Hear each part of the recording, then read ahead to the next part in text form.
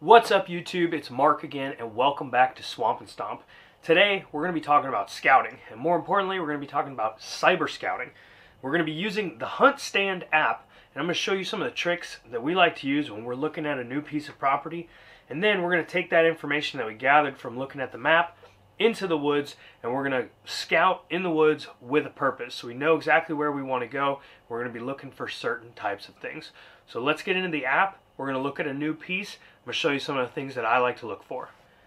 And before we get into it, we just want to make a quick announcement in case you guys haven't heard. YouTube has been demonetizing some outdoor hunting channels, and we fear that we might be next. We just want you guys to all know that we're not going to change anything about the content that we create. If they want to restrict the monetization on ads like they have been doing to some of the other channels, if they want to do that on our channel, that's fine. We're going to keep on making the content that you guys like. But if you do want to find another way to support us instead of watching all those ads, you could join our Patreon page. That's a place where you can make a small monthly donation, and that really helps out the channel. But it also gets you a bunch of cool stuff. You get some free merch. You get extra entries into our quarterly giveaways. There's a exclusive Facebook group. There's exclusive giveaways just for the Patreon members, and we also set up a few events a year that are going to be just for those Patreon members. So if you would consider that, please go check out the link right here. We'd really appreciate it.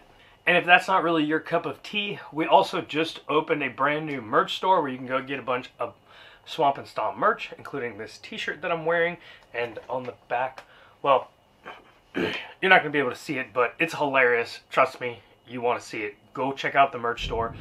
We also have some really cool items like this insulated water bottle that you can get in a bunch of different colors. Same thing with these tumblers. You can drink your whiskey or your wine out of them. Super cool stuff. So go check out our merch store. The link is down in the description. Check it out. Think about buying something. It really supports us and we'd really appreciate it. Now let's get into the video.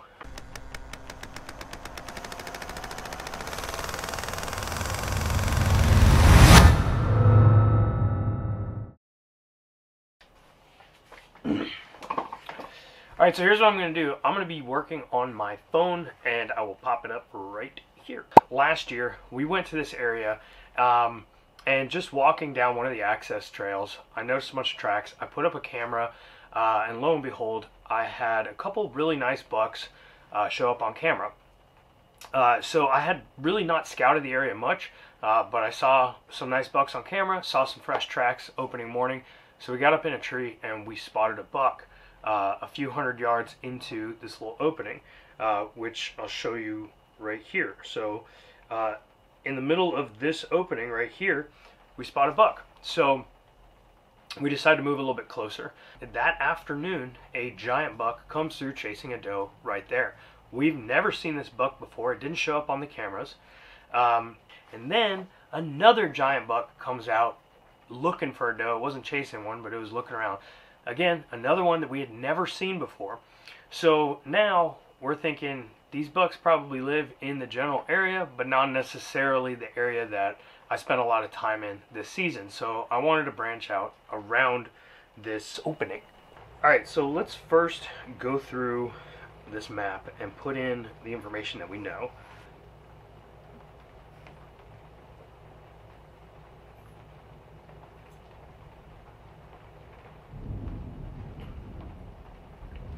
So this would be just about the area that I've already walked. So I'm just gonna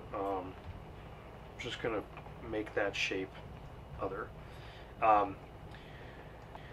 So then the goal for tomorrow's scouting mission is to go to the areas that are outside of this. There's some corridors where you can see that there's sort of open areas in between these trees, and those are easy pathways to walk. There's also this this trail right here. Those are areas that deer are going to be using early in the season because they're not really being pressured yet, and it's easy to walk through those. So those are some of the places that I would go look for sign to begin with. So I'm just going to throw down just a general line of where I want to walk. So I'm going to come in along this this main trail. So as you can see, I'm sort of making a line that follows some of these more open areas that go through these trees, and I'll be walking through here looking along the edges, looking for thick shrubbery, some really good bedding area, and some small saplings that they might be rubbing on. The line right there, it looks like over here it starts getting really thick. This might be some nice bedding area. There might be a bunch of palmettos there. If there's some really tall trees along the edge of this area, it might be a really good place to do an observation sit. So I'm just going to save that line.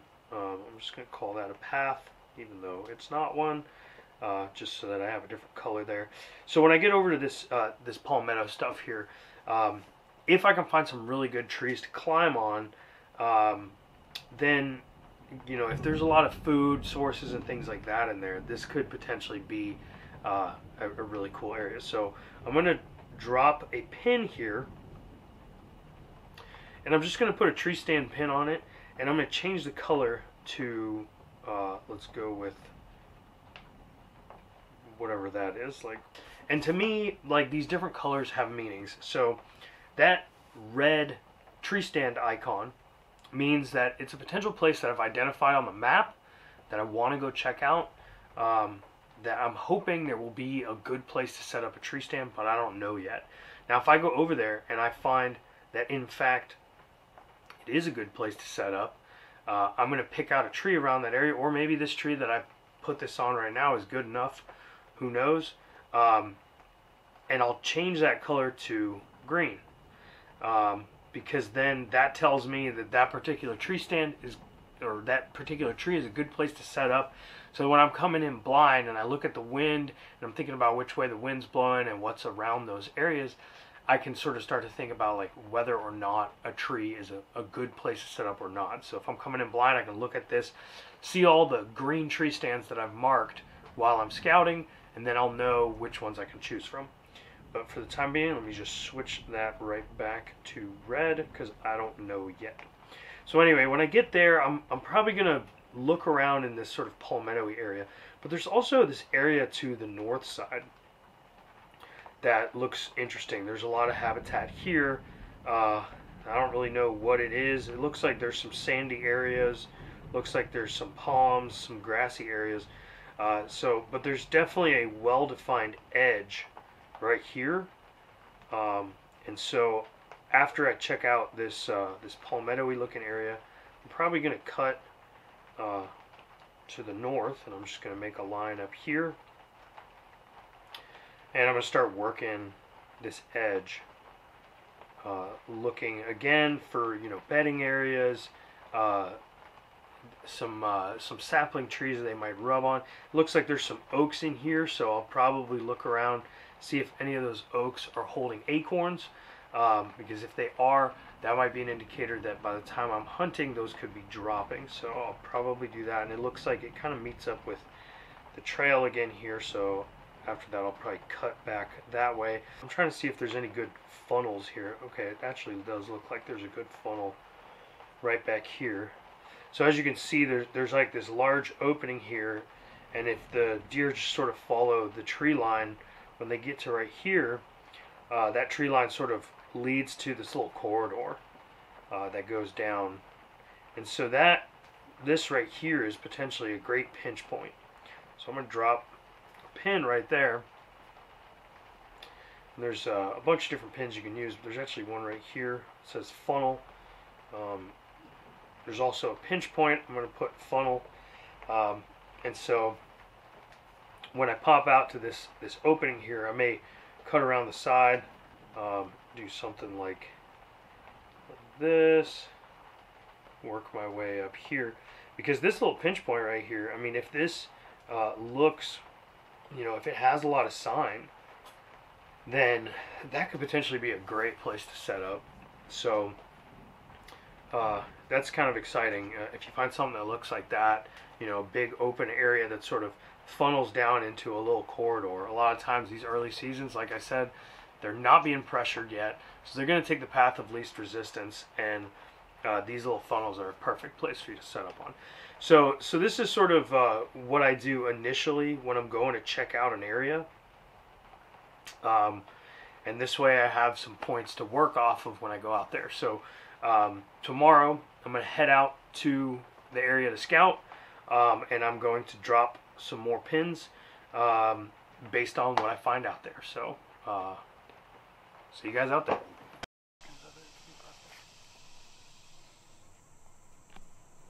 Let's go.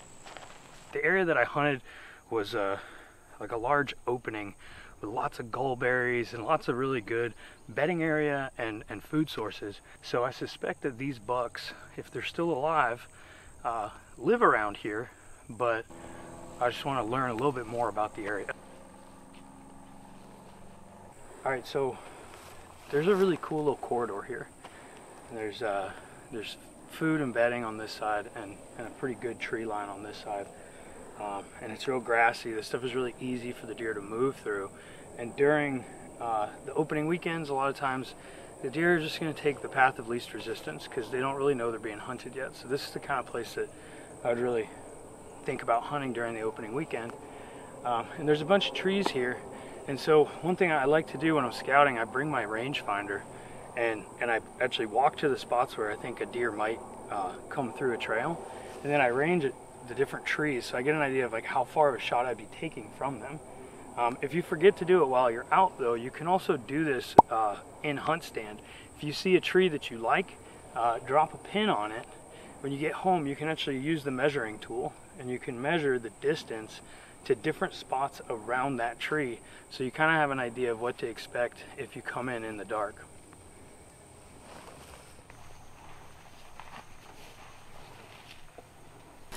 So this is exactly what I'm talking about. These are gallberries. And as you can see, they're still green, but we got about 6 weeks until the season opens. And when these get ripe, they'll turn like purplish to black. And this whole area is loaded with them. So hopefully we can find some decent trails of animals moving through. And I would bet that there's going to be does hanging out here. And you know, when you're hunting the rut, if you've got does, you've got bucks. So I'm just following my map. I know generally the area I'm trying to get to right now. We're going to follow the edge. There's a tree edge back behind us here. We're just basically going to follow the edge here. There's a thicker island of trees back there. So I'm trying to work this little strip in between them. It seems like a little corridor that the deer might be using.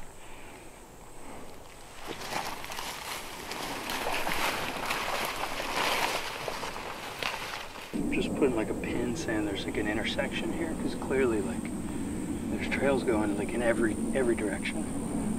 So it's really early for this, but they're definitely already rubbing. Is that as fresh as can be? Like the last few days fresh. So that's a good sign. I mean, some of these trails are probably a buck. There's some oaks right back here. We're gonna go check those out and see if there's any other food sources, because we've got gallberries, we've got palmetto berries. If we've got acorns as well, this place is gonna be loaded with deer.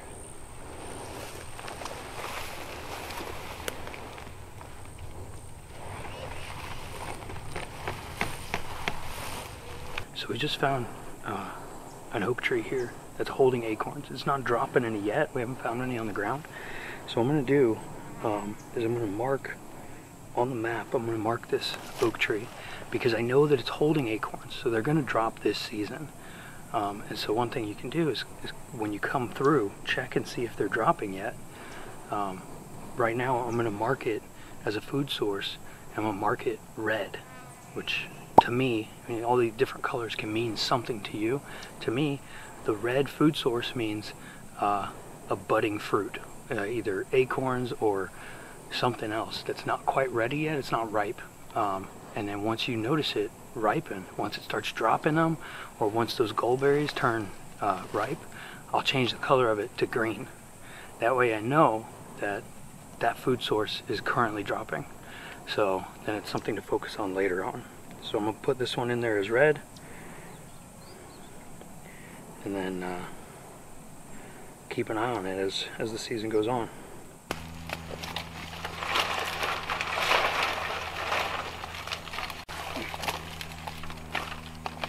I just put a camera right here on this little intersection of trails. There's a rub back here palmetto berries here. There's gallberries everywhere. There's acorns dropping back there. So seems like a place to potentially pick up some stuff just moving through. So I'm gonna put a pin on the HuntStand app for the camera, so that when I come back I can easily find it. And I always put a little note of where I put it. I put it up high so I know if I come pick it up, I know I have to bring my climbing stick with me to get it.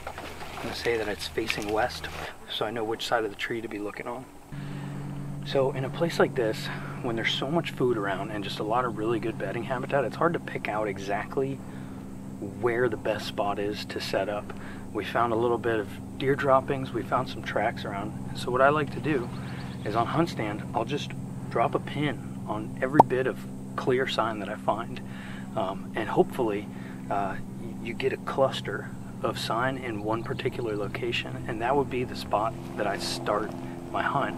Because if you look around, there are tall pines everywhere here, so there's no shortage of trees that are, you know, good to climb up. So with that in mind, we're not really looking for the exact location to put a tree stand or hang a saddle. You're looking for whichever area in here has the most signs. So as we're working through, we're just dropping pins, and then later I'll look back at the map and see if I can figure out which spot's going to be the best to set up a tree stand.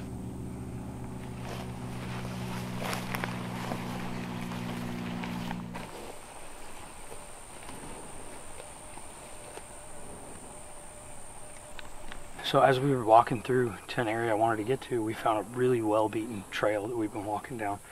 So one of the cool things you can do while you're scouting, if you want to remember where one of these trails is and where it goes, sometimes that can help you figure out like where you want to set up your tree stand or something like that. So I'm going to use the trace function, and it's going to follow me around. So it'll make a line everywhere that I walk, and we're just going to follow this trail because it's heading in the direction we want to go anyway. And then when the trail stops, I'll end the trail or the trace, and then I'll be able to save that so I know exactly where this really well used game trail is.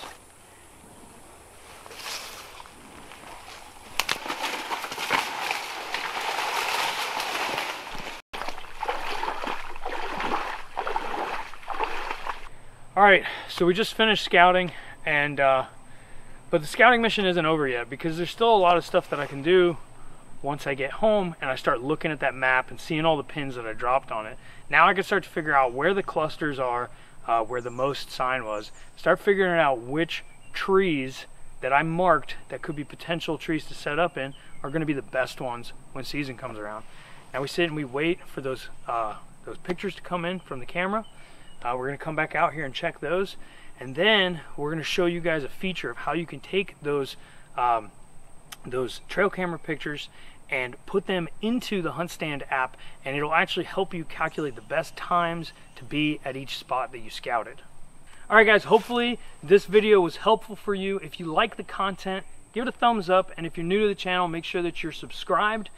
And if you liked all of this information about HuntStand, think about downloading the app, and you can use our coupon code, which is down in the description, to get 10% off HuntStand Pro, which gives you a whole bunch of extra features that we're going to be showing you in the next few videos.